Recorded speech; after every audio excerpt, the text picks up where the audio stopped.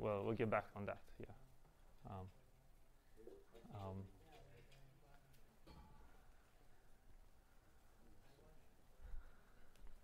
Let's see what time it is. Okay.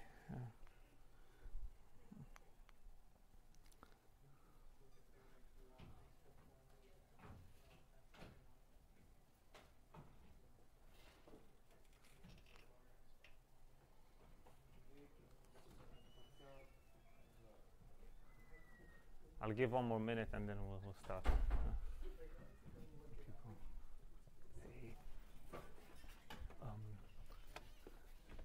You guys are set for the discussion session today? Yeah. So based on the materials that you have shared with us, so we covered 2 of them last week, and the last one we'll cover this week. Perfect. So that's great. That's great. So for the next session, we really don't know what to do. Oh, okay. Let's discuss afterwards. We can discuss. Don't worry about it. But right now you're set for today. Yeah. So, yeah. That's great. That's great. You managed to just go through those materials, right? Not do anything else. No. Yeah, I mean, just but those. after class they had some questions. Some questions. Yeah, exactly. Yeah. So exactly. Yeah. Sounds good. Yeah.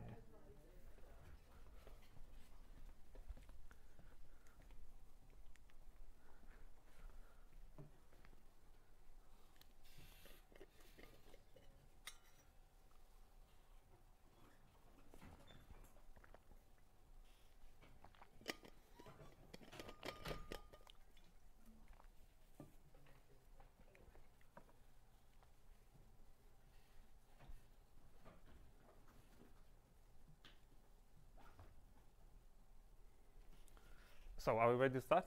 Yeah. Can you all hear me well on the back? Great. So welcome again to the CSC 242 Machine Learning. So a few quick updates. So basically the quizzes seem to be quite popular in the last few sessions. So we're deciding to keep them. This is the first time we're doing these quizzes. These quizzes were not done like last year when the course was taught. So we're sort of like right now it's the first time, but it seems like we're gonna keep on doing them. I think it's gonna be quite good to be make it a bit more interactive and sort of discuss some of these questions afterwards. We will use some of this for the class attendance. So for example, I said at the beginning that there's like around 10% of the final mark for attendance. So we'll use some of the quizzes, for example, towards that. So. But it's not. Do not be worried about it in the sense like we won't count. Mostly it will be like attendance, not sort of like your performance in the actual quiz. So, yes. So don't worry about that.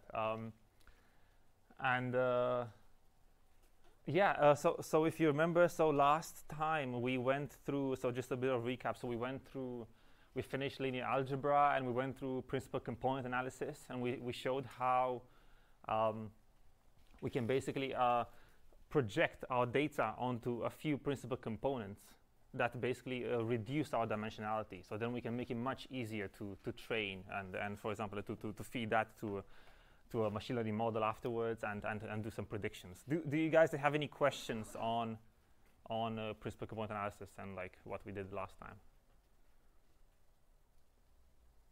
Okay, so let's move on then. So today we'll start with linear regression and we'll introduce more broadly the idea of a loss function and we come back to the bias-variance trade-off. So let's get through them. Let me start my timer so keep track of time.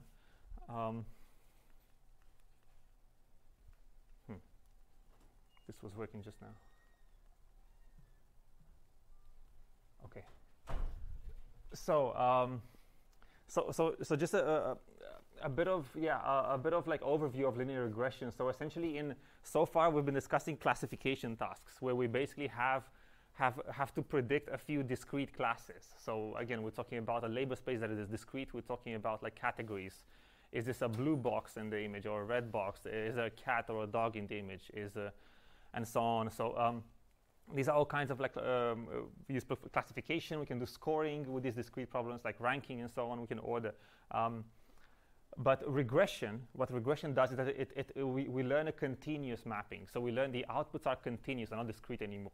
So more precisely, we learn a function that is a regressor that is mapping our input domain x to a continuous number in R, any real number, for example. We want to predict, for example, the price of a house.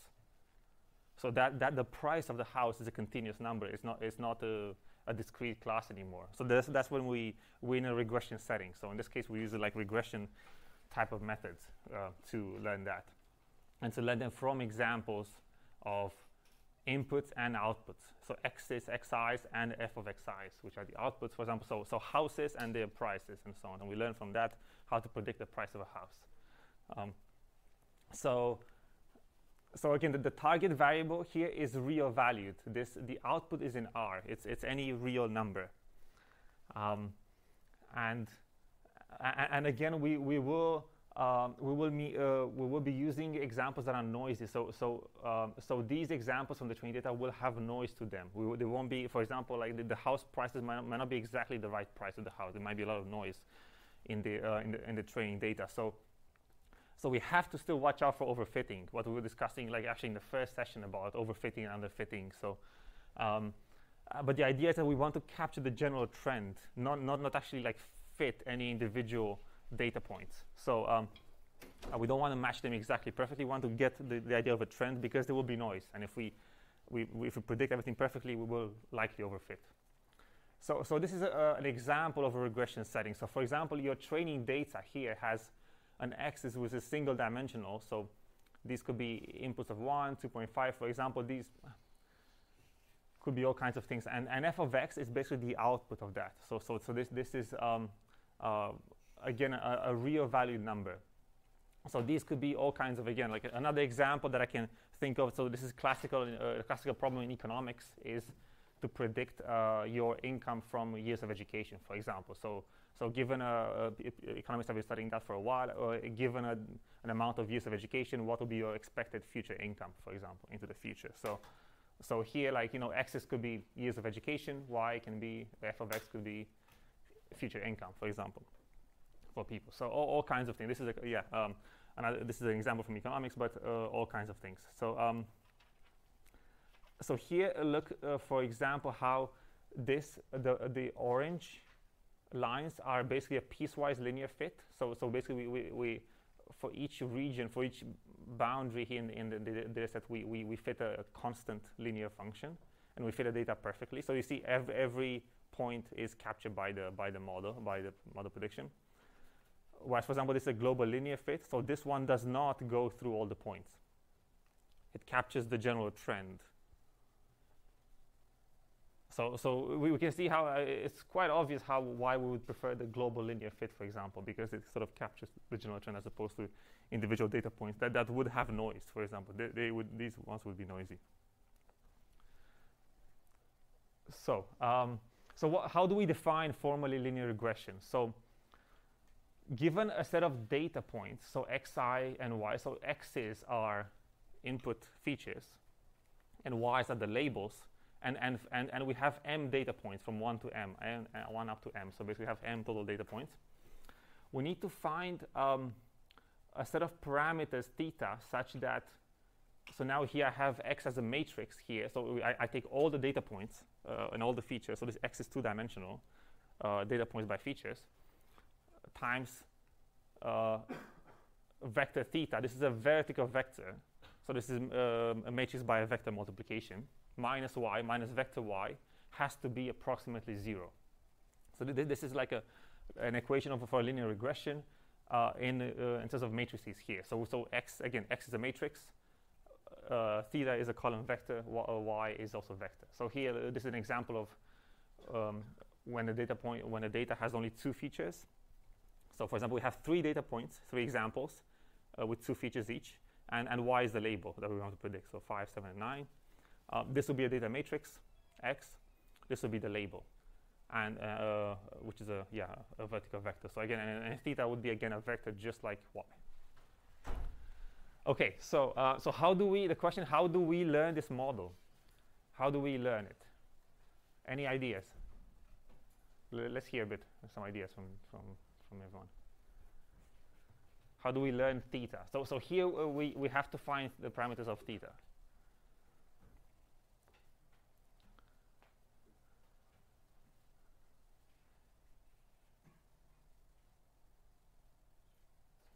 Yeah. We'll randomly initialize theta first, and then we'll use the input given, the three examples, and then we'll calculate the error using loss function and then optimize it accordingly. Yeah. So we randomly initialize theta, and then we define a loss function, and we optimize the loss function accordingly. That's really good idea. Does that make sense? We define we define a loss function here with respect to this equation, and we optimize the loss function, and that's how we find. And the loss function will be in terms of theta, and that's how we find theta. Is there a simpler solution to that than that? For example, yes, some in the back. Say it again. Solve a linear system of equations. Yeah. How does that work?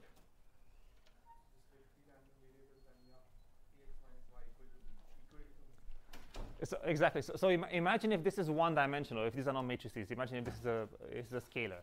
So x times theta minus y equals to 0. These are all scalars.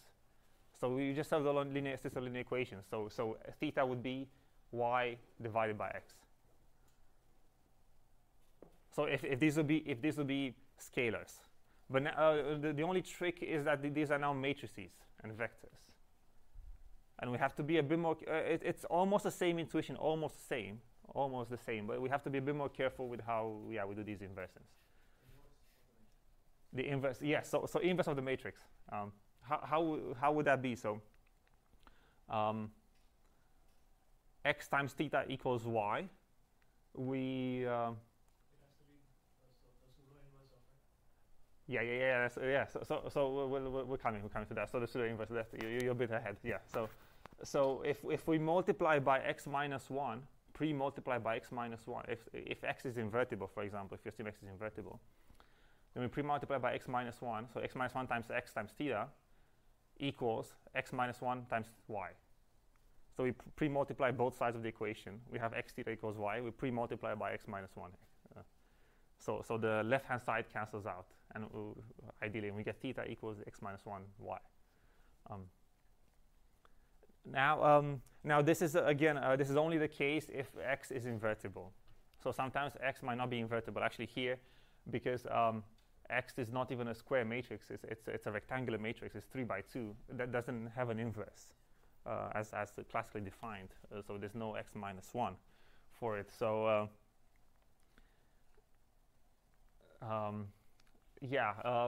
so I get back to that, and what we'll do, we'll turn it into a square matrix. We'll see shortly what the pseudo inverse. So we have some really good ideas. Let's get back to them in a couple minutes. So one way we can do it, so we can again remark, we've been saying that x theta minus y equals 0. So what we can do, one thing we can do, what our colleague was saying in the front, that we can design a loss function. We can turn it into an L2 norm here. So this is equivalent to x theta minus y for each data point summed together, but then we raise to the power of 2 and make this equal to 0. Because these, when we raise to the power of 2, these all have to be equal to 0. Each of these differences here. All of them, such that the whole thing would be 0. Does it make sense? And then this is equivalent. So that's why this is equivalent to this, because all the rows will have to be equal to 0. And same over here. So we can do that, and then we can cast the least squares algorithm as in terms of a loss function, as our colleague was saying. So we define a loss function j of theta, which is, and now we're using this form instead, so which is the sum over all the data points. So here we had just 3 data points from a previous slide, but this is generalizable. So of xi transpose, so xi is the ith data point in x, times theta, and this is vector product. This is inner product between a row vector x transpose and a column vector theta. So this result will be a scalar minus y, the label of the ith data point, squared. So we converted it into a loss function, and then we can optimize it. For example, with how do you optimize a loss, or well, like a function generally, like in mathematics? I want to hear the keyword. The derivative equals 0. First order conditions, yes. We set the derivative to be 0. We always apply the first order necessary and sufficient conditions. So, so we take the function and we set a compute a derivative of j with respect to theta, and we have to set that to 0. And that's how we find the critical points of the function. Of course, to actually do to ensure we're minimizing, we have to also ensure that that the function is concave, more precisely. But so we have to compute the second derivative. But that's right now we're just doing the first derivative. So this is a matrix form again, x theta minus y. So this is what gives us. So basically we get rows with each of these elements. And we can also write it like this. So this form, to the power of 2, we can also write it as which also this whole loss function. We can also write it as in terms of matrices, x theta minus y transpose times x theta minus y. Because if you do these, this would be again a row vector. This would be another column vector on the right. And when we multiply, we get everything to the power of 2. Yes, question? Somebody says on the Zoom that if once you keep moving to the front of the computer, it becomes all trivial. Thank you so much for telling me that. So I'll stay more here in that case, yeah. So can you hear now well on Zoom? Thank you for that. Yeah. So do check on Zoom. If you have any questions, on Zoom, do write them in the chat, and my TAs will take them and will ask. Great. Yes, it's better now. Sure. Okay. So I'll stay here. So perfect. Does it all make sense so far? What we've done? We've basically taken the linear problem and turned it into a loss function. And now we're computing the first derivative of it. Okay, so the final solution that we actually get is what is also termed into what is called the pseudo inverse of the matrix. So this is basically the formula for the pseudo inverse: x transpose x minus 1, x transpose y. And why we get a solution? Well, we simply take this previous loss function j, and we compute the derivative and set it to 0. That's what we've been talking about. So first we compute the derivative, set it to 0, and we solve this, and this will give us this solution. And I'll leave that to you as an exercise to do at home. But this is one way you can do it. And another way you can think about it, I guess, to give some algebraic intuition, is that how you get this solution is by starting from this equation, x theta minus y. So basically, I don't know if I should do this with let's see. Can x theta equals 1? Can you all see if I write here? You can all see it briefly. So basically, we have this equation, and again, if we had I'm trying to see. I don't know if people on Zoom would see, but this will be short. So we have x times theta equals y. Ideally, x would be invertible. Like there would be an x minus 1, for example, here. So if we had an x minus 1, ideally, we can just pre-multiply by x minus 1. And then we get x minus 1 times x, which cancel out. So then times theta is equal to x minus 1 times y. So that would be theta equals x minus 1 times y. But often it doesn't have an inverse. That's the problem. So then what we do, we turn this, and this is also like a matrix that is not rectangular, so we make it into a square matrix. So we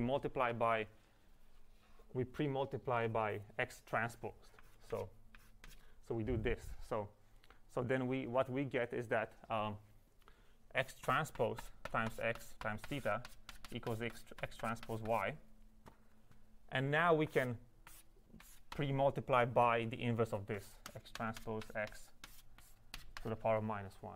And if we pre-multiply by that, this will cancel out. So then we would get x transpose x minus 1, x transpose x, theta equals x transpose x minus 1 x transpose y. So you see, so these cancel out, and now we get theta equals x transpose x minus 1 x transpose y. Does it make sense? So we pre-multiply by these matrices, and we can get I don't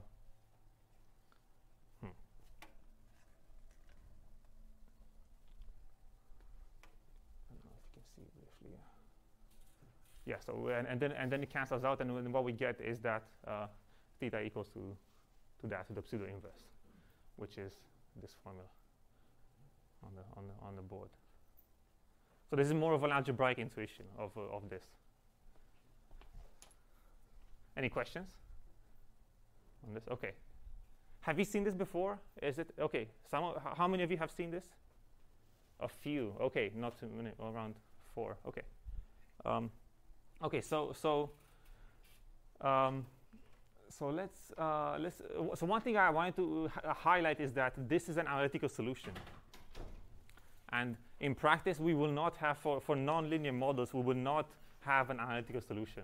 Because, yeah, I mean, it would be very nice to do it in one go, but in practice, like, we will not have these solutions, and we'll have to actually do numeric optimizations. We'll have to define these loss functions like this, and numerically optimize them with algorithms.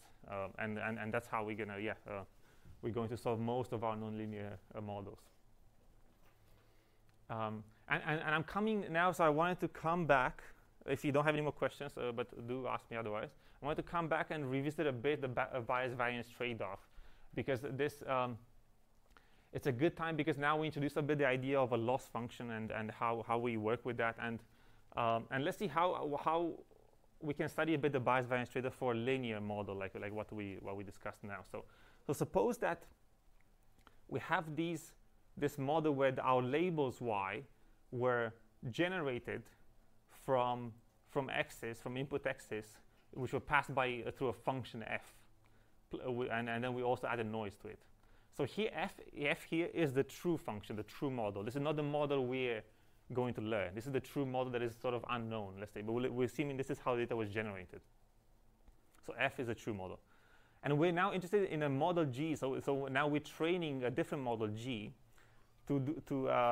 by minimizing this prediction error. So we take expected value over the noise of g of x minus y squared. So this is like this is an L2 loss in terms of the prediction labels, and we take an expected value of that. So now let's study a bit this term here. So the expected value of g of x minus y squared is equal to the same thing, but now we subtract an f of x and add an f of x.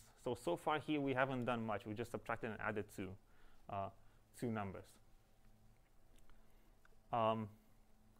And remember that y is equal to f of x plus epsilon by definition, how we defined it in the previous slide. So f of x minus y, so this term here, f of x minus y, is equal to minus epsilon from this. So we can rewrite this as g of x minus f of x minus epsilon and everything squared. So far we've done, we just like we added and subtracted some functions, and we use this definition. And now if we expand the square, so we expand this, so we get that this term is equal to g of x minus f of x squared plus epsilon squared minus 2 epsilon times g of x minus f of x. So we expanded the square. And because now because these random variables are independent, what we can do, the sum of expectations is equal, the expected value of a plus b is equal to expected value of a plus expected value of b. So we apply this, and we can break apart these sums. So now we have the expected value of this whole thing is the expected value of over the first term plus the noise, expected value of the noise, minus 2 times expected value of over that. So this is, we apply this rule, and what we do now is that, now because these random variables are independent, now we can basically say that the expected value over a times b, so this is epsilon times g of x minus f of x, is equal to the expected value over e of over the noise times expected value over g of x minus f of x. So if you see, we're kind of breaking this apart. We're breaking this thing apart, and this. So first of all, the expected value over the noise now, this will be 0. So expected value, because the noise was sampled from 0, 1, from Gaussian with 0, 1. So so this cancels out on the right, and what we get is just the expected value over g of x minus f of x squared plus the expected value over the noise squared. So this is the expected squared error to f. So here, this is the expected error of the model versus the true model, plus the variance due to noise. So it's also the variance of g of x plus the bias of g of x squared. So let's see how we get these. How we actually how we get these. So the expected value. So if we take this last term, the expected value of g of x minus f of x squared, this is equal to, so now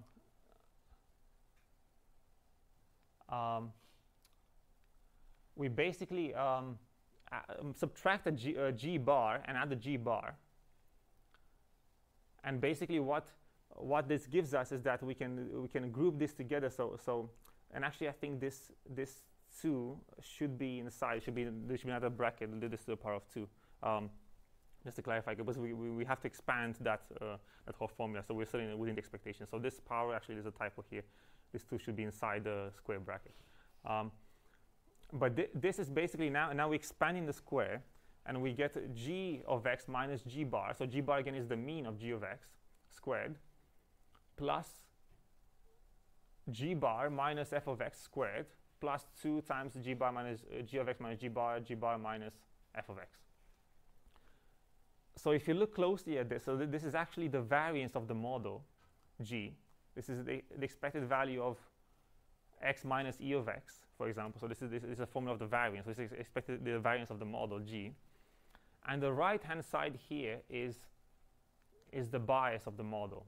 So here, because this is the mean prediction of our model. This is g as our prediction model. This is the mean prediction, and f is the true model. This is the bias, how far away it was from the actual true model. And you find that this term again cancels out, so this becomes 0 also. So all what we get is the variance of the model g plus the bias of the model.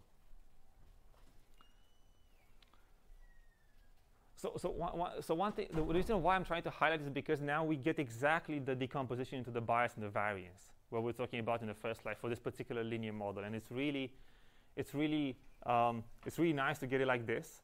And remember that this is basically our loss function that we want to optimize. We want to optimize initially. So of course we're trying to minimize the prediction error as much as possible, and we get that it's basically, it has 2 components. It has the variance component, the variance, and the bias. So of course we can have models that have this particular, that are more biased but have lower variance, and vice versa, and flipped around. So we can have models that can have this term significantly higher than this one. But again, the error is a trade-off between these two components. Any questions here?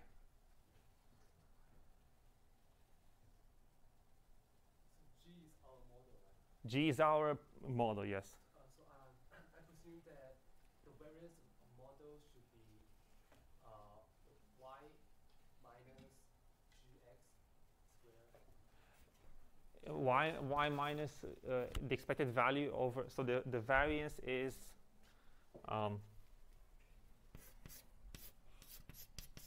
the variance of x is the expected value over x minus e of x. And squared. So this is like this. So the expected value over x minus e of x. If I'll have to rewrite it. I don't think everyone can see. It's so var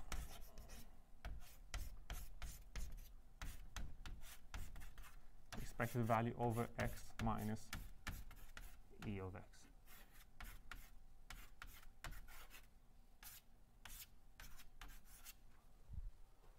So that's the variance of a random, yeah, that we revised last week. So you can, if you see here, this is your mean. This is the mean of the model. This will be equivalent to this e of x, and the first one is g of x is still our random variable. It's basically our random variable. It's like the predictions, the outputs basically. It's like a random variable over the outputs.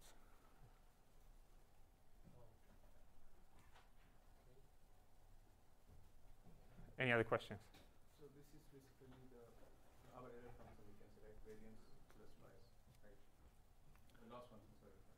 This is our loss function, yes. So when we try to minimize our loss, so basically we are trying to minimize both our bias as well.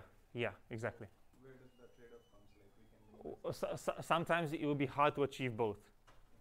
It will be hard to get both of these exactly to zero. So some models will have this one higher, and some models will have this one higher, and this is the way. But we're trying to minimize both. But in practice, yes, that's where the trade-off comes. But in practice, many models will not be able to make these both zero, exactly zero. We'll have to give something, kind of. Let me. I thought I had. Yeah, I'll show you some examples.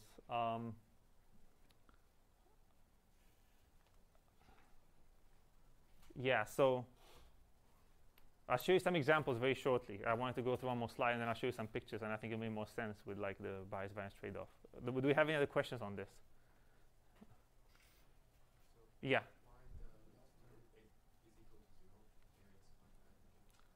The last term, this one here, because so this is the so I can expand. So basically, remember we have an expected value here at the beginning, which takes everything over everything, including the last term.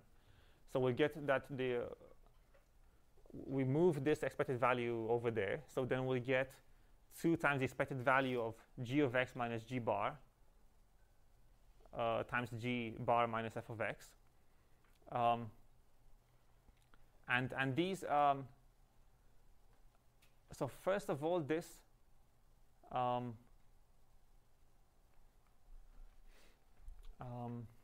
the expected value of a g of x minus g bar is equal to g bar minus g, which is equal to 0, because essentially the expected value over g of x is g bar. This is how the g bar was defined. So you get basically they cancel out, so they get 0, and the other term. So this term will become 0, and it will cancel out this other term basically. Yeah. G bar is defined as expected value as the e of g of x.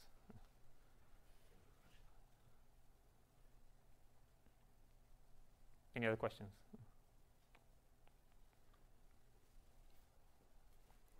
Okay, so one thing we still need to add to generally get some more control over these linear models and solutions is often what is called the regularization coefficient. It's basically this is something that enables us to control the complexity of the model, or even to say the complexity of the solution as well. We can also say that.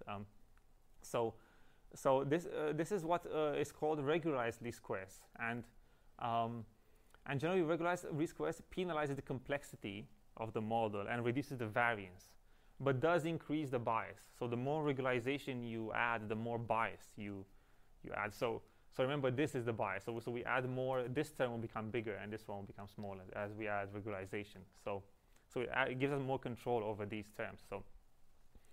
So how we do it? So first of all, these are the slides from the Bishop book. So this is our textbook for the course, the Professor Bishop book, and they use they use a different notation there, but it's basically the same. They use t instead of y and phi of x instead of x, and because essentially they basically say these are pre-processed features, but you just think of them as x's for now. Like just whenever you see phi of x, just think of x, and they use w instead of theta, for example. So they have the same thing. They have the sum of all the data points of the labels y of our. So these are, for example, like the house prices we want to predict, minus these are the inputs, x are the inputs, minus w transpose times phi of x. So basically, this is again w's are our thetas, our parameters.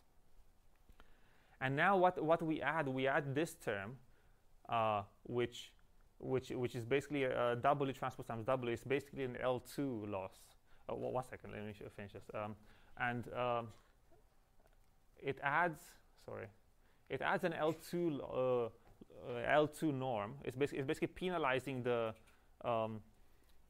solution w to be not too far from the origin, because basically this will be 0 only when w is at the origin. So the further away you are from origin, the more penalized you are. So and this lambda again it's the weight, the regression coefficient, and we see it's also like Lagrange multiplier will come later on as a Lagrange multiplier, but right now is the weight of how much we penalize. So I'll take questions now. So, yeah. Oh, you're trying to stretch. Oh, right. Somebody else? Okay. All right. So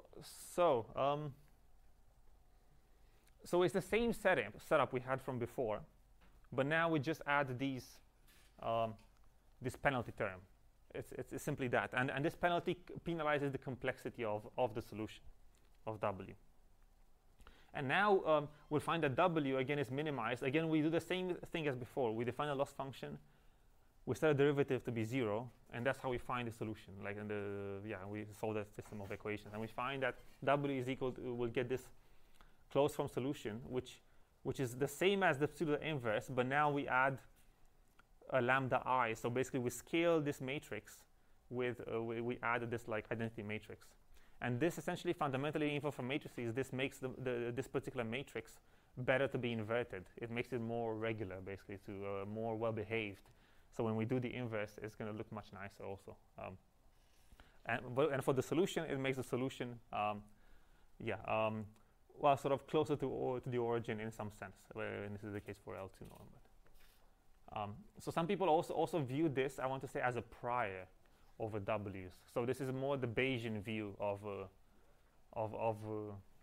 model fitting, and so basically this we see this is all a special case of a particular sort of like Bayesian setting. So Bayesian generally approaches would generalize this to all kinds of distributions that not just this particular form. So of course, the example before was with an L2 norm. What we had here is that we see this is the W transpose times W. This is the L2 norm of W. This is the same thing, if you do the math. And but in practice, we can use any Q norm. Remember we went through the Q norm last week. So for example, and this is how it will look like with a Q norm. So these are you familiar with these plots? Any of you are familiar with these, with the norm circle? So we actually, if you remember, last week we drew the L1 for example, like a unit. This is called the unit circle basically, but this is not. It's a circle for the quadratic norm, but for in general for other norms, it's not necessarily a circle actually. For example, this is in the L1 norm, the unit circle is a diamond. So these are all the vectors that are of equal norm, are all of equal norm equal to, with 1 as well. So basically, all of these have norm equals 1 for different Q values. So that means this point here has a value, has a norm, has a Q norm of 1. This one has a Q norm of 1, and this one has a Q norm of 1. So they are all the same distance away from the origin in this particular space, in this particular norm. So notice how we can increase the Q more and more. This literally becomes almost like a square. As Q will go towards infinity, this will become exactly a square. And as Q tends to 0, this becomes more closer and closer to like this. It kind of like gets very close to origin. And this is somebody was asking me about sparsity, how these norms relate to sparsity. So you see, for example, if we go in less and less Q here, the solutions basically, we will only have a norm of 1 almost only when these values are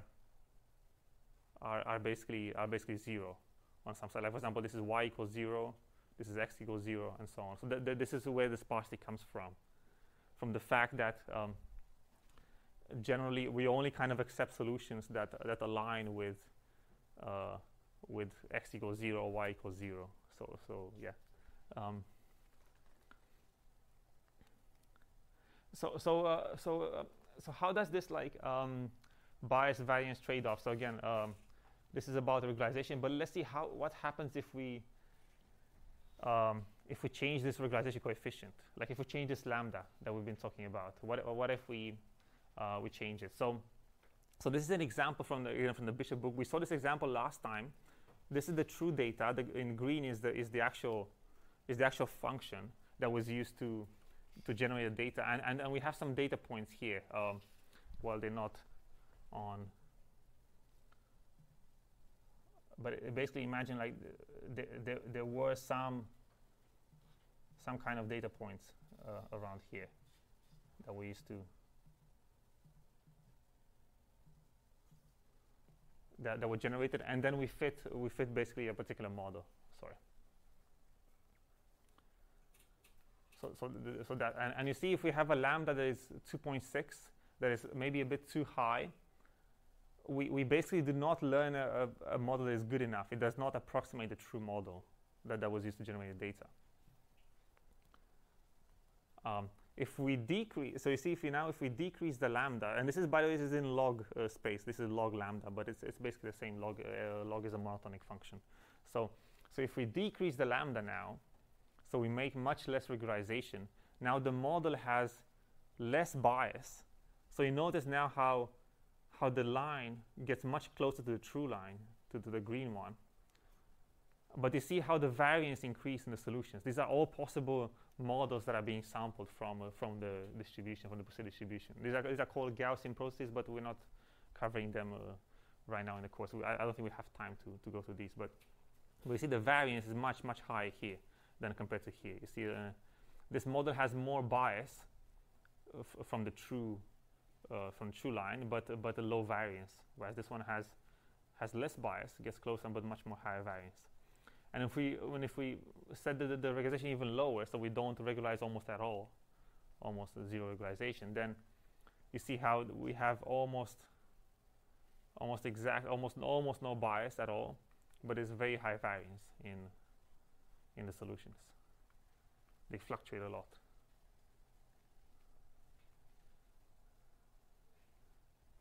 Does it make sense? Yeah, okay. So let me go briefly just to see. Yeah, okay. Yeah, so this is a plot of the bias and variance trade-off that you can use to visualize really well. So the black line is the test error of the model that goes over the x-axis. So here this x-axis is ln of lambda. This is the regularization coefficient. It's how much we regularize the model. So on the left here we have really low regularization, whereas on the right we have very high regularization. So left also means there's very low bias to no bias, but high variance. You see, so blue line shows bias. So it starts from really low bias, and the bias increases over time as we increase the regularization, but the variance decreases. And notice how we then find we then gain a sweet spot basically in the bias squared plus variance, which would be our error, becomes the convex function that has a minimum around here. So that's just this might be an optimal value for setting the regularization. You see the trade-off from Any questions about this?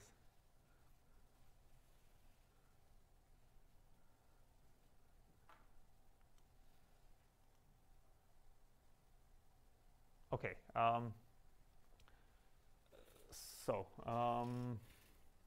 So now the next thing I wanted to introduce briefly, and then we'll take a short break soon, in 5 or 10 minutes, is I wanted to start introducing the concept of logistic regression. So in logistic regression, what we have is that instead of doing now actually like instead of predicting a continuous variable, we want to only predict a binary variable. So our label, our targets are just binary, 0 or 1.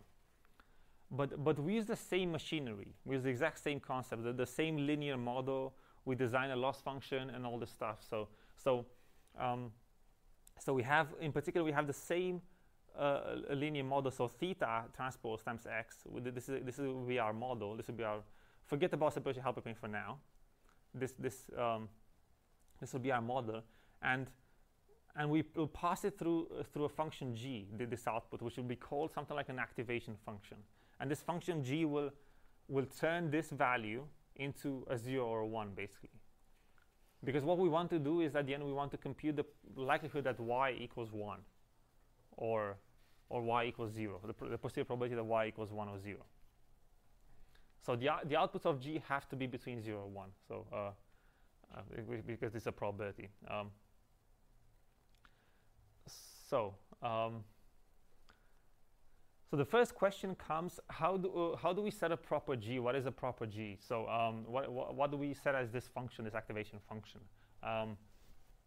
So one thing what we want is that we want to have these properties. So at minus infinity we want it to be 0. At infinity we want it to be 1, and roughly around 0 we want it to be around half, because this is basically what will be the threshold, basically, roughly at which point we kind of switch from predicting a 1 to predicting a 0.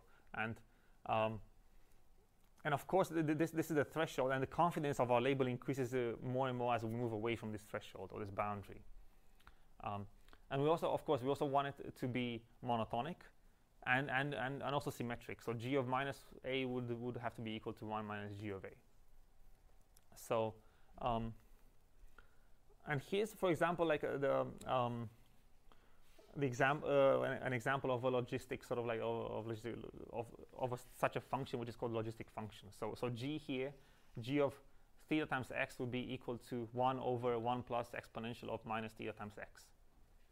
This is sort of the formula, and this is a function that was used a lot in literature. Again, because it has all these properties. So at minus infinity it tends to 0. At plus infinity it tends to 1. Notice how the range only is between 0 and 1.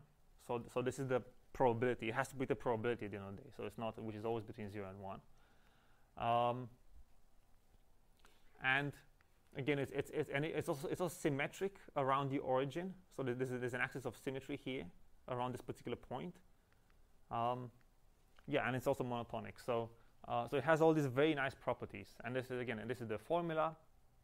So if you want to compute p of y equals 0, we simply do the inverse. We take 1 minus p of y equals 1, which is g of theta transpose times x. I have a quick question. Why do we need a function g like that? Why can't we just get rid of it? Because of probability lying between 0 and 1. Yes. So we have no guarantee that this output is between 0 and 1, theta times x. So we have to map it to 0, 1. That's correct, yes. So again, we have to map it to 0, 1. That's why we have to pass it through a function g.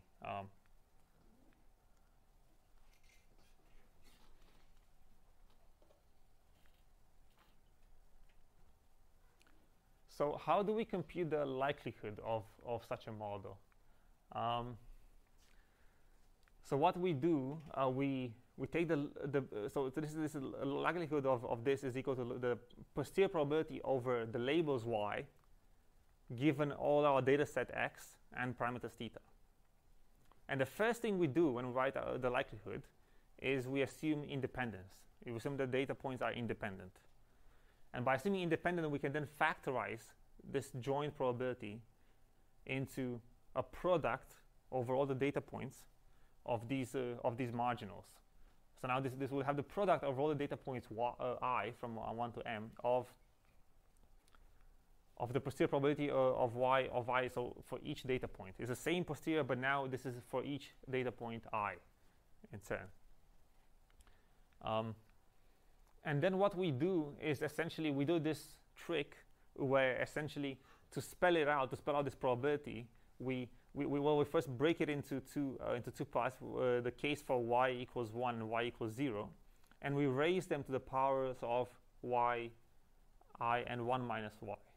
And what this does is if y equals 1, this exponent will be 1, and this one will be 0. So this will cancel out. Vice versa, if y is equal to 0, this exponent, this term will become 1. So we'll get rid of it. So it's literally just a trick to actually write it out mathematically. And again, if we actually spell out this probability using the logistic function, we get that this probability of y equals 1, posterior probability given x and theta, is g of our linear model theta x to the power of this times 1 minus g. Again, the same thing. This is for y equals 0 to the power of 1 minus y. So we get this very nice formula, and again we apply the same machinery as before. We have this function, and then we take a derivative of it, and that's how we find the critical points.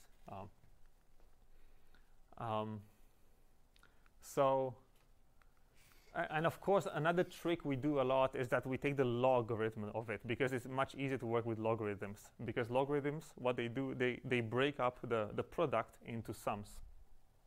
And so that they have two. This is one key property. Another key property of why we take the log of this function is because it's monotonic. The function is monotonic, so we will not screw up with our optimization methods. It has to be a monotonic transformation.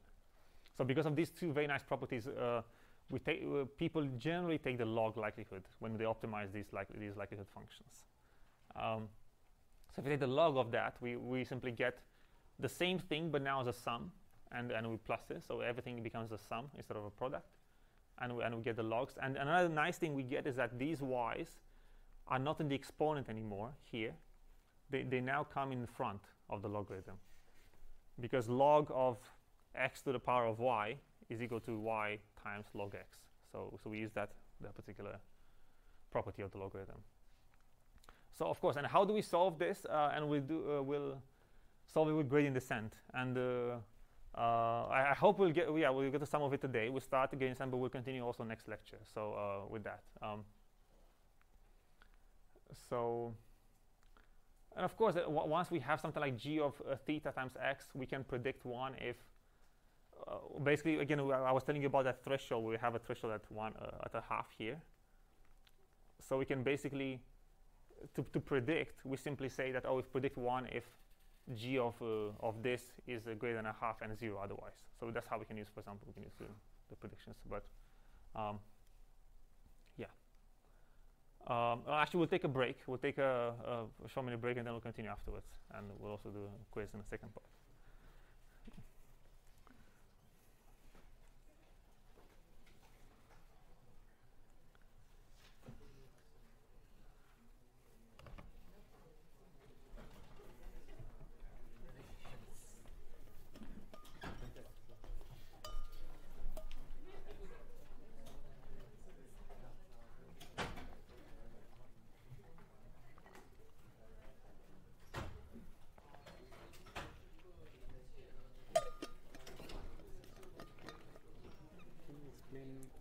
About this? Yeah, it's basically you can remove it. You can set lambda to 0 if you want. Yeah. But that could give you a solution that is not very nice, not well behaved. So what you do is you regularize it. It's kind of like you try to enforce a prior onto it. You want the solution to be close to the origin here. Okay. So this L2 norm, W transpose on W gives you exactly the L2 norm of W.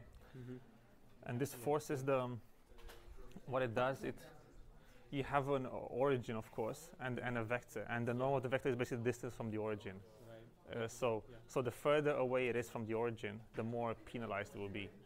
So you'll incur a higher loss. Okay. So basically, But that W transpose W is kind of increasing the distance from the origin in order to penalize The opposite is trying to make it close to the origin. Okay, the Kind of keep it close. Yeah, yeah. But you will have a penalty. So again, if you're far away from the origin, you have a penalty. Okay.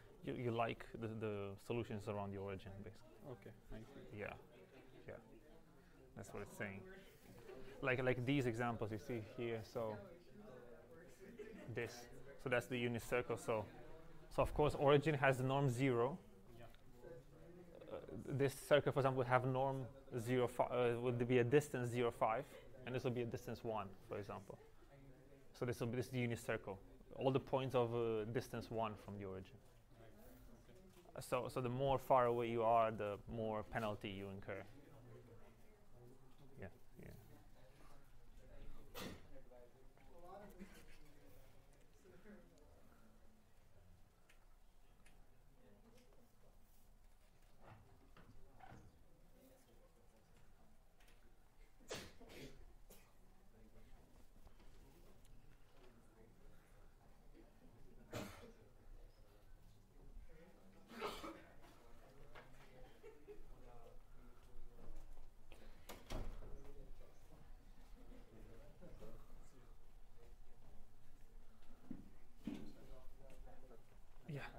Yeah. And we the xt times x.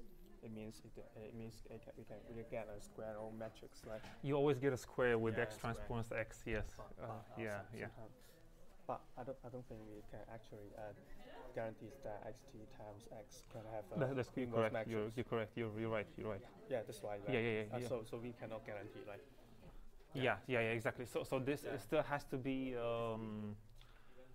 x transpose x will be positive semi-definite, I think. So basically, but it's still gonna have some eigenvalues that are 0.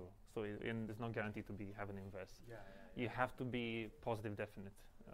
So all the eigenvalues have to be non-zero for it to have an inverse. Yeah. So you're right. Yeah. Sometimes There's some caveats. Yeah. But sometimes so we cannot guarantee. Yes. Maybe you cannot use this methods, right? Yeah. Yes. You even if. Yeah. Exactly. So only in that case, there is a generalized method. Instead of -1, you take something called an adjoint. It's like a pseudo inverse. It's a plus instead, and that one you can do that. So basically, the story is kind of a bit more complicated. You can do that even for when you have like non-invertible matrices. So there is a way to do it basically. But not with the -1. It's a special operator. Yeah, got it. Thank you. So in the regularization term, why do you want like W to come closer to the origin? We want it because otherwise we can get really so because of this, you see how look at this solution. So for example, this one has a really low lambda, so regularization coefficient, so it's not regularized much. It's like even if you can set it to 0, you get almost the extreme. And then you get solutions with really high variance like this. You see, they kind of fluctuate a lot. Yeah, you can get a posterior that is like Okay, so basically like is it like weights will explode and it will make it overshoot? Is it trying to control that in a way? Because we are trying to move weights closer to like L to long, we are moving to... Yeah, we're trying to move it closer to the origin. So are they trying to keep the weights less, means lesser values? Exactly. We want to keep them close to the origin, roughly close to the origin. And the reason why is because we have some prior knowledge about the fact that about the problem. We know those solutions are preferred. We know somehow that we don't want solutions with really high values, like with the high L2 norm. So L2 norm, if I understand correctly, it's a scalar value, right? L2 it's a norm. scalar, yeah. So when you say W transpose W, it won't be scalar, right? It will be. Matrix. It will be. It's because W is a column vector. Yes. So it's not a matrix. It's a vector. It's a vector parameters. It's our theta. So W tries to be a row times by multiplied by a column. So it's an inner product between two vectors. Does it make sense? Yeah. In a product, two vectors, you always get a scalar. Yeah. Yeah. Thanks. Yeah. Hi. So I sometimes I don't know why we sometimes write theta transpose x and sometimes we just write theta. I know. It's the same thing. It's like yeah. This is basically it's trying to say this is a dot product between two vectors. But if you don't write them with transpose, this will be column vectors by definition, by default. So this means the inner product, right? It's the same. It's the same. This and that will be the same. Will give you a scalar at the end. This is the inner product. This is the inner product. Yes. This is the inner product. Yes.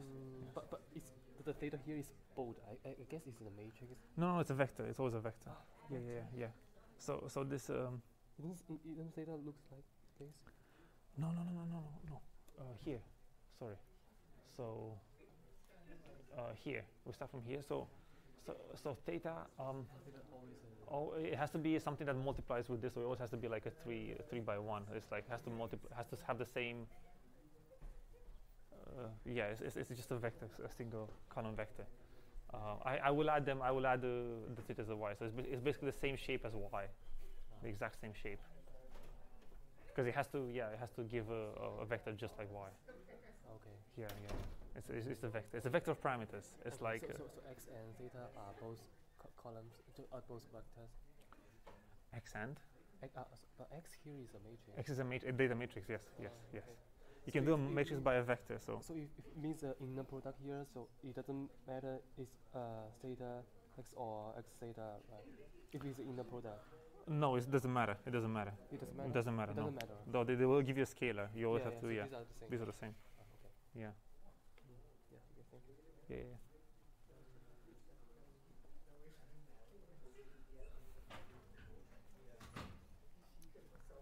Thank you.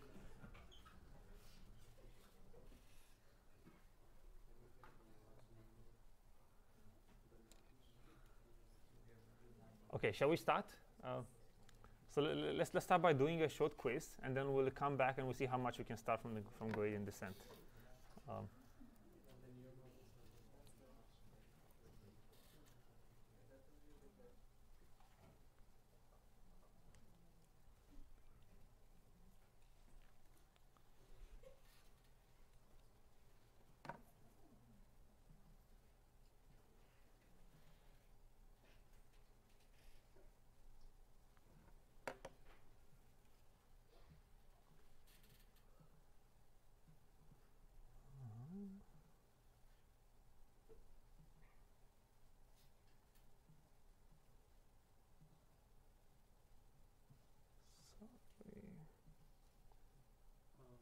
Yeah.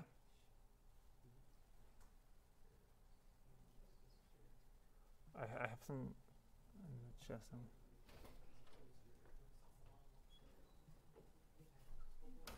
I'll take the questions in the chat afterwards.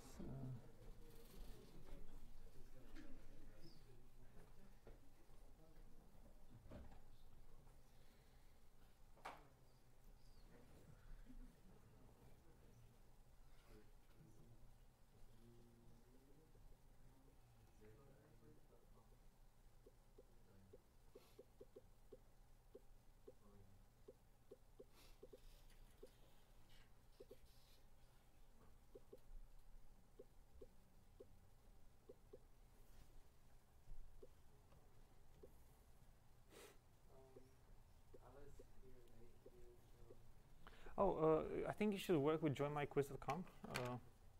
Let me see. Does that?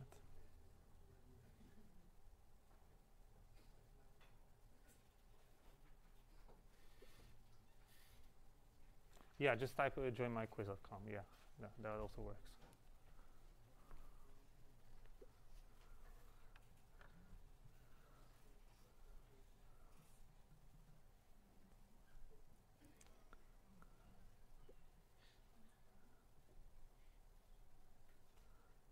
Everyone ready? Yeah, okay. 3, 2, 1, let's start.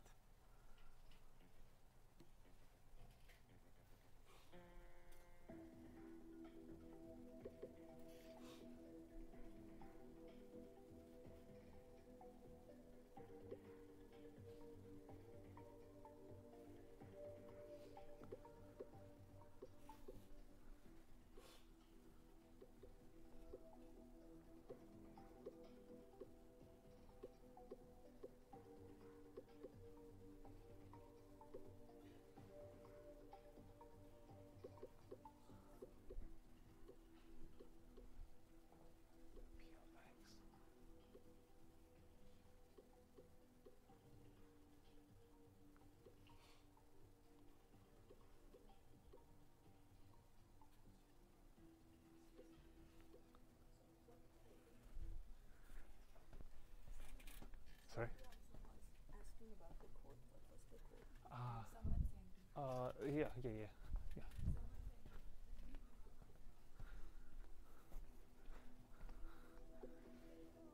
So some.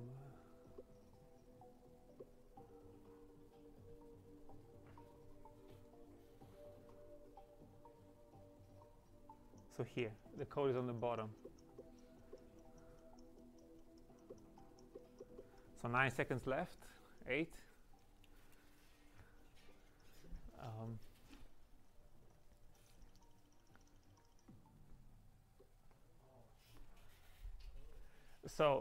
Let's see what happened. One second. No, I don't want that. I'm just showing this for people on Zoom. This is the code on the bottom, if you still want to. So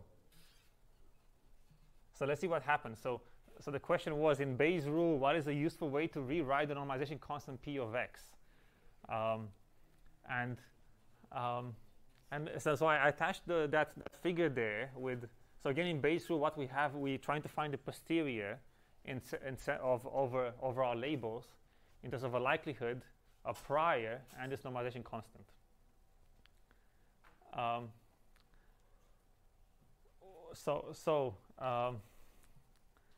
Let's hear a bit of the answer. So why?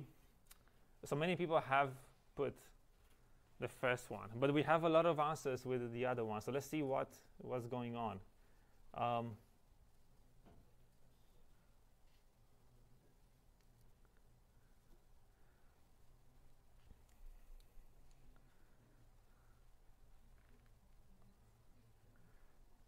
So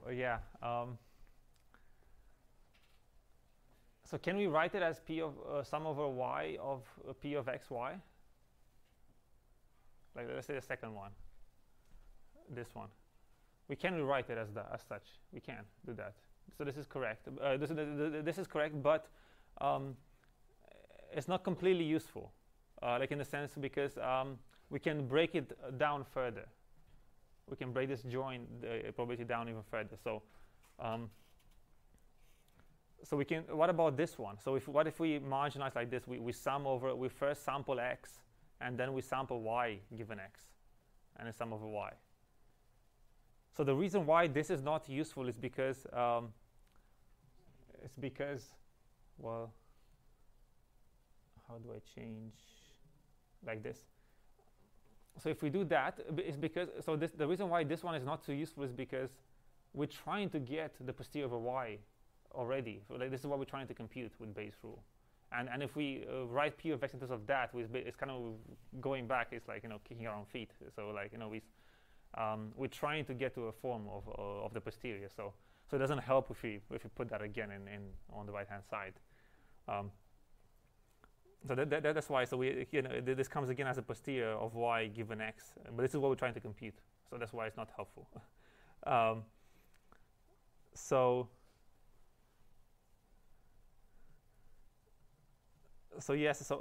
this is the one on the left. This is how generally people write it. They first do this. They write it as a joint, and then they further write this in a particular form where they first sample y and then x of y, and x given y. And that's because these are the exact same terms. You see that you get the likelihood here, x given y, times the prior. We get it in exactly the same way as the top right side. So basically, what this comes is basically the sum over all possible combinations of y's we could have. So that's why this is the useful way to rewrite the P of x as. Does it make sense? Yeah? Okay. So next question. Ready? 3, 2, 1, go.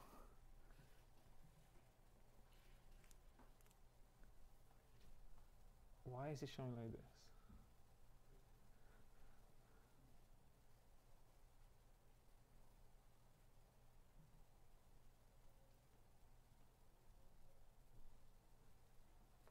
So for this matrix, which of the following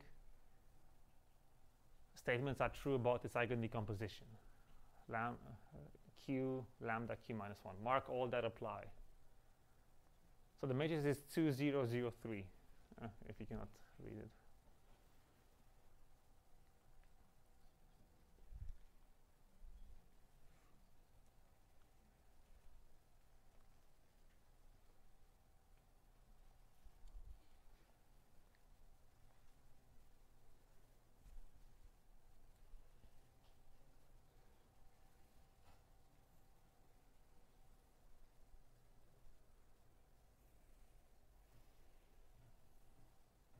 You can use pen and paper again and write stuff if it's easy. Yeah. So you don't have to do it just on the phone. You can use pen and paper.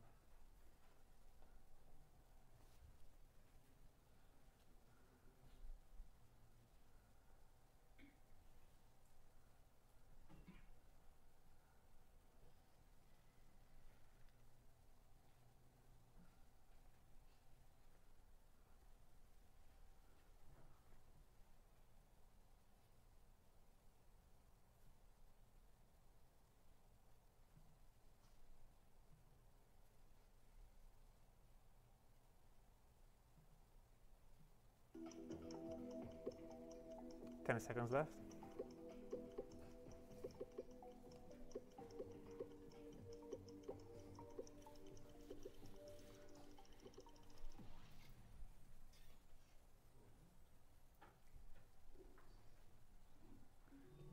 Let's see.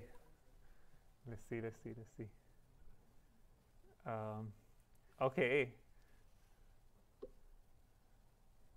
Some more answers coming. So what is happening here? Well, I'm sorry you cannot see that picture, but so this is a matrix 2, 0, 0, 3. It's a very simple matrix. It's just a diagonal matrix, which only has like elements on the diagonal. So, first, what do you think are the eigenvalues of this matrix?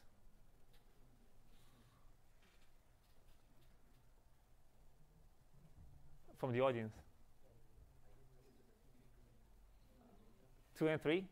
2 and 3. You see how so the first vector here, so this is basically scaling the x dimension by 2, and this other vector is scaling the y dimension by 3. So the eigenvalues are 2 and 3. So this is correct. When we do the eigenvalue decomposition, so Q will just have the eigenvectors of A. Yeah? Q simply has the eigenvectors of A. So this statement is also true. And what are the eigenvectors of A? What is Q? What is matrix Q for this one?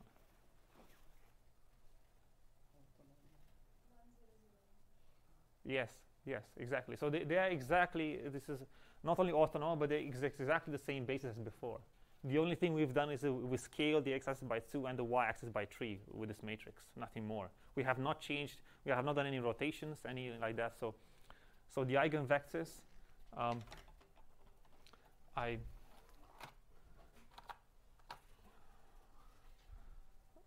maybe I shouldn't do chalk.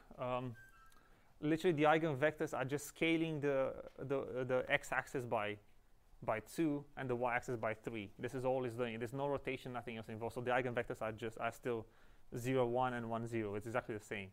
So Q will be, I'm sorry, it's 1, 0, 0, 1. So that was. I have to fix the image. I don't know why it's showing that. And finally, are the eigenvectors of A orthogonal? Yeah, they are. They're exactly the basis, the original basis. So Q 1, 0, 0, 1. That's an orthogonal basis. Yeah. So all of them were true. All of these were true. Okay. Next question. Ready? 3, 2, 1,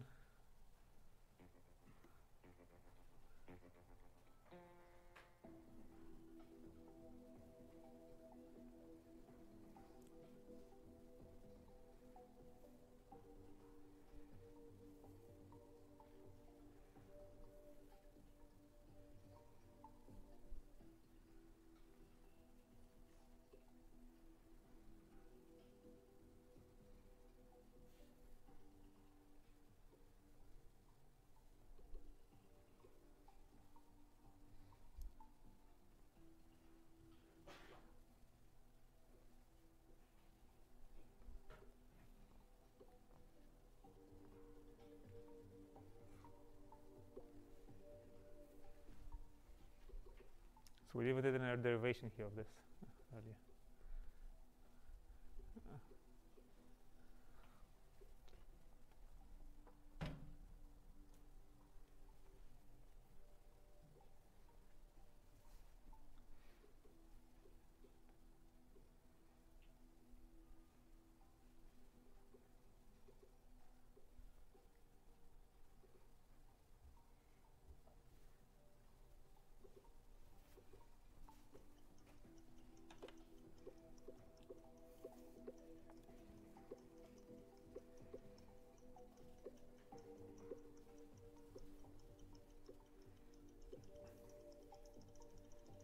Okay, time's up.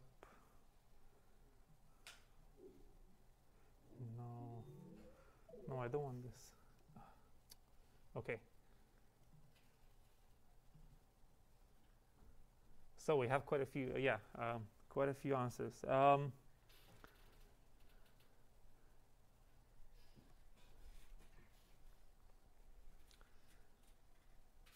So let's start one by one. Does the solution require an iterative procedure? No, it's completely analytic. So we don't have to do something like gradient descent later on, like do any iterations over to find. We have an analytic solution. We multiply these matrices, and that's our solution. So it's analytical. The inverse x transpose x minus 1 might not always exist. Yes. This is correct. So, and why? Yeah. When can it happen that x transpose x might not have an inverse? Sorry. Singular. Yeah. So yes, but and it's in many it's in many forms. For example, it means one of the eigenvalues is 0. The basis of the matrix x transpose times x is made of vectors that are not linearly independent. It's not full rank. Any of these are equivalent, basically. It will not have full rank, so that means it will not have an inverse. X transpose x will always be what is called a positive semi-definite matrix. It will always have eigenvalues that are 0 or above, but not but it might still be 0. There might be a few eigenvalues that might still be 0. So we have to make sure none of them are 0 to have an inverse. So does it give a best fit solution in terms of the L1 norm? This pseudo inverse? What? Yes or no? No. Why not?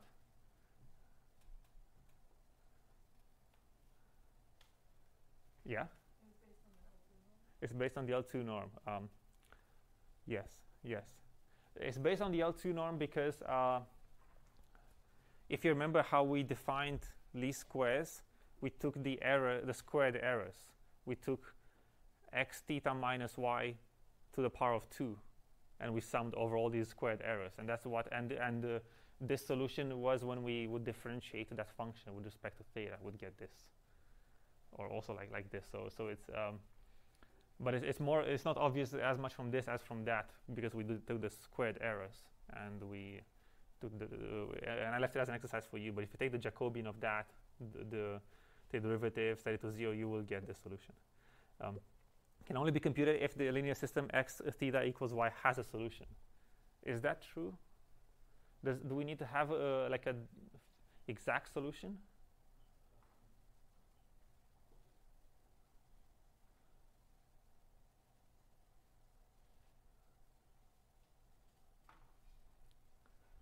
So the thetas we can get can give us a model that does not exactly pass through all those data points. So actually, the system might not have an exact solution, but you can still compute the inverse if it's overdetermined. For example, if you have more data points, many more data points than the number of dimensions, then that will be in this situation. But we can still compute it. We does not need to have an exact solution.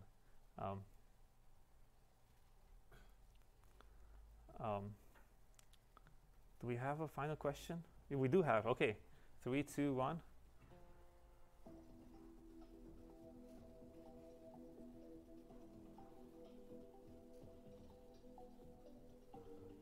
Oh gosh. You cannot see the equation. Can you see it on the phones? Okay. I don't know why it does that. I think it's because of the... Oh. Let me try to...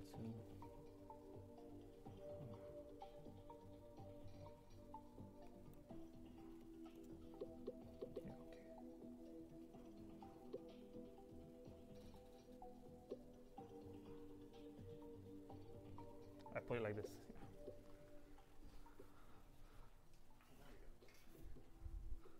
Yeah, I don't know why it does that.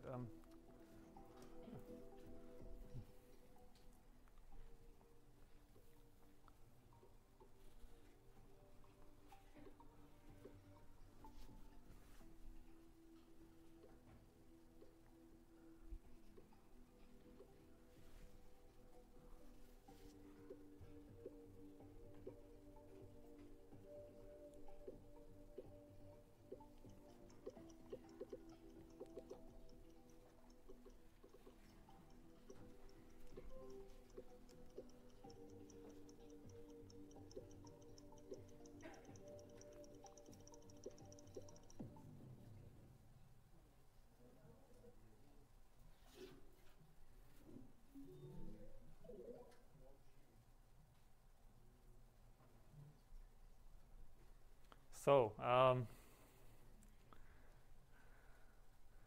data points are assumed independent. So, no, actually, no, wait. So, for the logistic regression likelihood function, which of the following are true? So this is the likelihood function on the right. I'm sorry, it didn't show that well.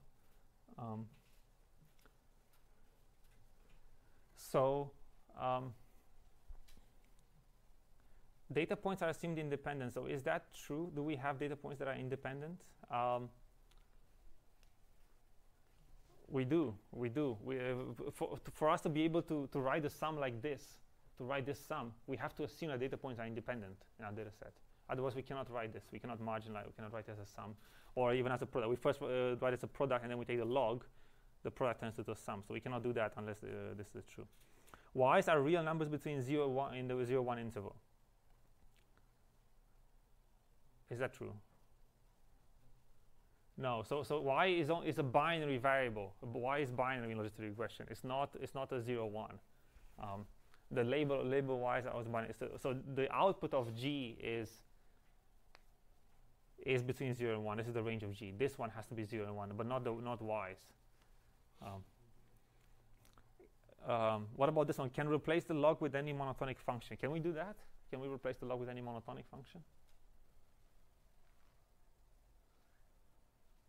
What would break if we do that? You need the log properties to bring the you need log properties to bring the exponent down and split it up into a sum. Yes. You need the log has this property that it breaks a product into a sum. Log of a times b is equal to log of a plus log of b. So to write it like this. So if we had a different function, it would not have this property. So we would not be able to break the product into a sum. And also the exponents, we'll also be able to take the exponents down and write it like this.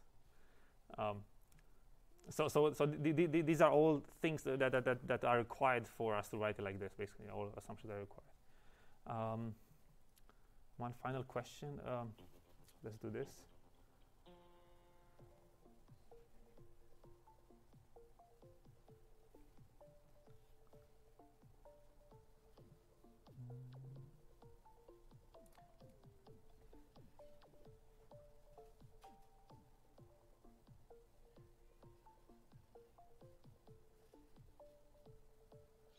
So see the figure above with the solution of a regularized least squares. What are the key differences in the solutions? So on the left you have an L2 regularization. On the right we have an L1 regularization.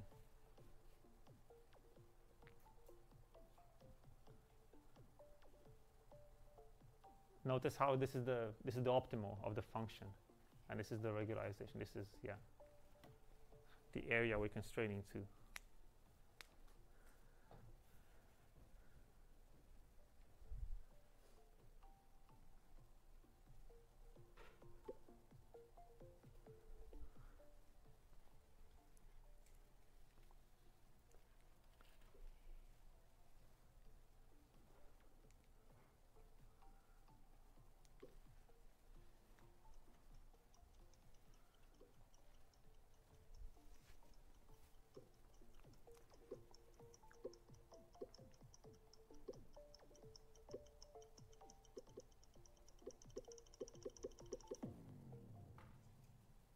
thought everyone answered.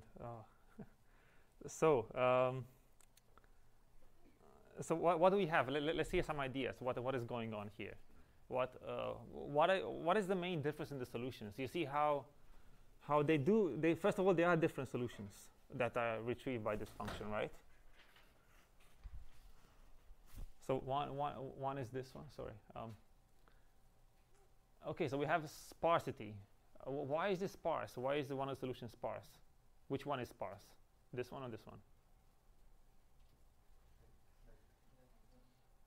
The left one is sparse. The second one.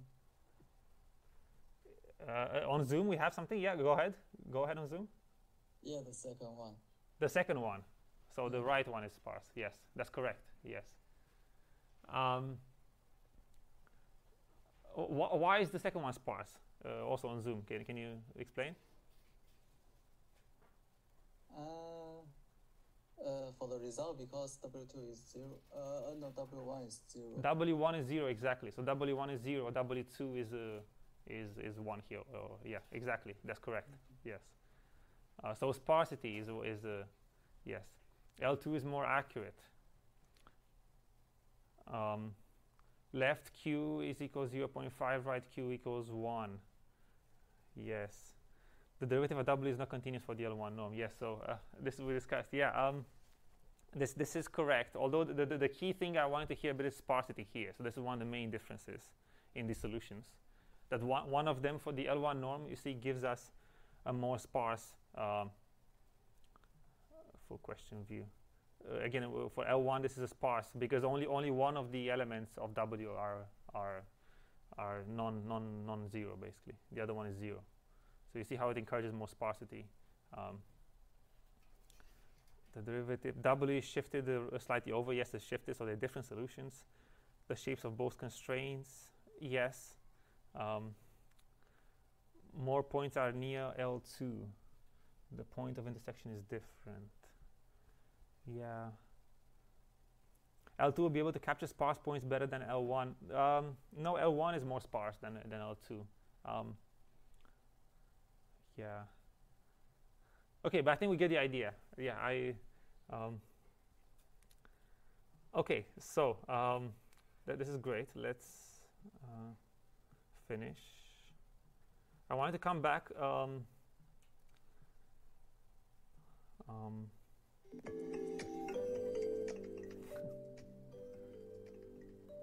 Congratulations, those of you.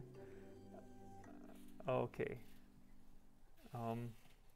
So just since we have 5 more minutes, let's start briefly, just to introduce a bit the idea of stochastic gradient descent, and we'll continue next lecture and loss functions. So,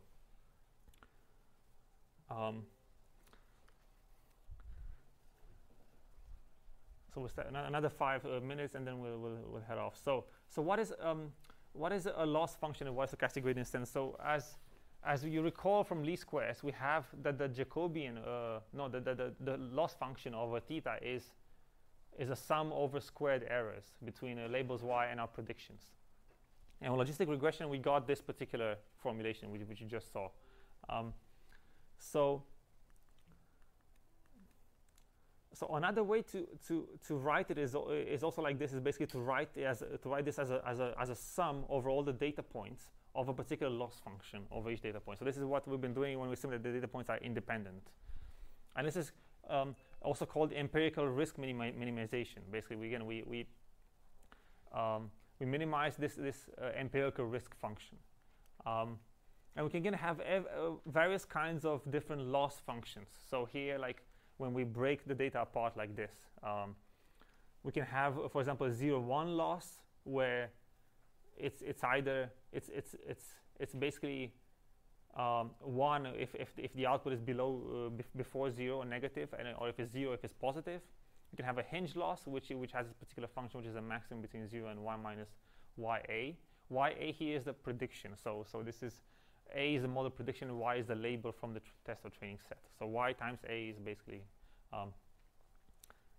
again we're talking about binary sort of like a variable, so it's either 1 or 0. Logistic regression is this form. Exponential function also this one. So there's all kinds of losses we can have, and And then, for example, they also look like this. So you see all of them kind of like, the decreasing, and they have slightly different behaviors. And they're all convex. Also, functions have some properties. They are convex, and they can be minimized using algorithms like gradient descent. So, so this is where I want to get. So what gradient descent does is that we have a function, and we're trying to basically start from a particular initial guess, and take steps that can basically in the direction where we're trying to minimize the function. We take first one step here, and we get a lower solution, and then another step, which gets even lower solution, up until we completely minimize this function. We reach the minimum of it. So gradient descent is this idea that we can take small steps along the function with the attempt of trying to minimize it, find this optimum. And here the optimum, this will be the optimum of the parameters. So then we can find the optimum parameters. And how do we tell the direction of where we have to go? It's literally the direction of the negative of the gradient. So so that's basically we will take the gradient at each location, and we go in the direction of the negative gradient. So this is an iterative procedure. So we have to take many iterations. This won't be like our solution with the pseudo inverse, for example, is analytical. We compute it right away. This will be an iterative procedure. We'll take many iterations. And again, and as a refresher, the gradient of a function points to the direction of the greatest rate of increase in the function. And here the function doesn't have to be a 1D function like this. It can be a 2D, n-dimensional, anything. It will be a vector that points in the direction of the greatest descent. So if for a 2D function, it will be a vector, again, pointing in the direction of the greatest increase. So this is the key idea of gradient descent, and we use this a lot. It's such a fundamental concept in machine learning and deep learning. So how most deep learning nowadays works is it runs off gradient descent, and in particular versions of it called stochastic gradient descent, and in particular and it's also running in batches. So we'll go to that quickly. But this is such a fundamental idea for current machine learning techniques. So let me see. Do we have to go? We have 2 more minutes. So the key idea, I'll just go to this side and then we'll stop here. So we can do this, which is classic the gradient descent. We can also do a stochastic version, which is basically instead of taking the entire training data set and taking the gradient with respect to the entire data set, we can just take each data point one by one, and basically we randomly take a pair of data points x and y.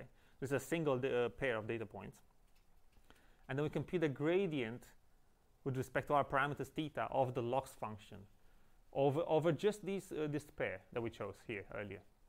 And then we take the computed gradient, and then we update our parameters. So theta I plus 1 will become theta I minus, this is a step size that we take. So some kind of weight, the step size times the gradient, this particular gradient of the loss function with respect to our parameters and this 2 data points. And then we repeat this until convergence.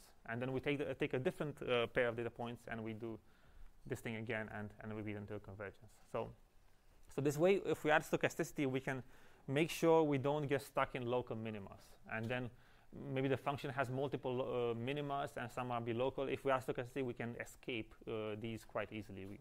So this is why this gets super easy. So any questions on this idea? And we'll continue next time.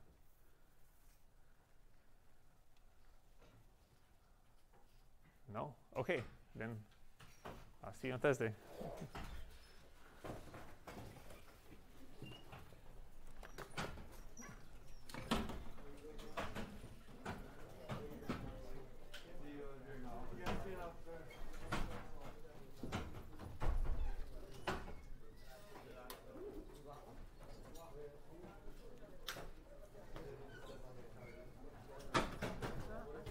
Hi, yeah. Submitting homework. So I know how to mount Google Drive to Colab, and then upload all my files to Google Drive. And how does that I use Grayscope, right? Yeah. So how does Grayscope access our Google Drive or something? How does access Google Drive? Because like in my computer, I'm on Google Drive. I need to log in and then like all the files in my Google Drive, right? But after I submit on the Grayscope, should I also submit all the like screenshots, PDF I attached? If you want to take screenshots or something like that, you put them in the notebook or in Grayscope. Do you not have an option in Grayscope to like screenshots? Yeah, I think You have, yeah. So put them in there, no? Yeah. But I mean, the idea is to use Google Drive or you don't. Is it all in the notebook or is the notebook is not for question? Submit all answers. So you can put the answers in the notebook as well, like in later, and we can write all the answers. Like that would be the easiest, I think. So in that case, you don't even have to like take screenshots and stuff. If you're struggling with later, you can take screenshots, but yeah, otherwise, we recommend you do it later. And if I like I can write an iPad, for example, like question 1, 2, and if I upload to my Google Drive and I attach to the collab, it will work. But how does that work for Grayscope? Because you don't have access to my Google Drive, those files. No, you have to attach them to Grayscope somehow. Okay, separately. Separately, yeah. Attach them separately, yeah. Yeah, I won't have access to the Google Drive, yeah. Ask my my TAs, because they're gonna help me more with the Grayscope, because they set it up and stuff. So yeah, they're actually more familiar than me with the Grayscope. Yeah. Have a question? Well, come with me, because I haven't. Yeah. Are you using it? No.